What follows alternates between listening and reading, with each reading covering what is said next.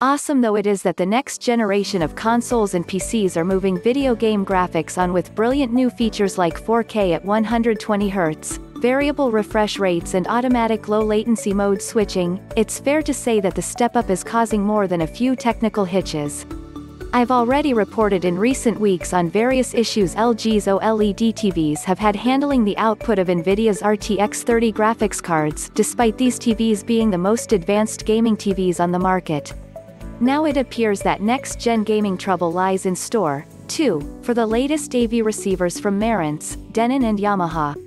All three of these esteemed hi-fi and AV specialist brands have announced new receiver ranges in recent months that carry HDMI 2.1 ports supposedly capable of handling all the new features the Xbox Series X, PS5 and new PC card generations can throw at them.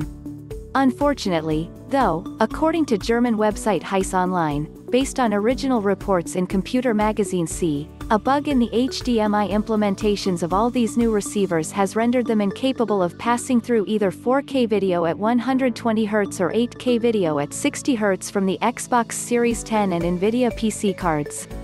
Trying to do so just results in a black screen on your TV or monitor. It's suggested that the PS5 might actually not be affected by the problem due to its use of a different HDMI implementation, but we won't know for sure until more PS5 units arrive in the hands of people who have one of the affected AVRs. Lists of the impacted Marantz, Denon and Yamaha receivers can be found here and here respectively. Before anyone starts wondering if the issues being reported are actually more to do with the connected displays, C tried running the Xbox Series X and RTX 3080 cards in 4K 120 mode directly to the same monitors, and the signals appeared as expected. It was only when routing them via the supposedly compatible HDMI ports in the AVRs that the dreaded black screen struck.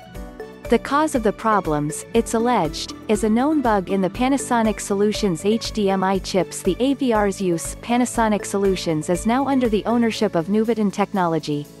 The bug apparently affects the way HDMI 2.1's fixed rate link (FRL) feature works, and unfortunately, early investigations suggest that the problem cannot be fixed by a mere firmware update.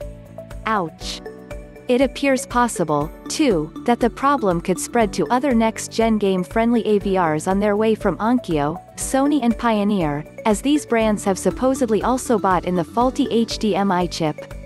I approached both Yamaha and Sound United, which owns both the Marantz and Denon brands, for comment on the situation yesterday, but while both said they were looking into the situation, I likely won't get an official response until next week.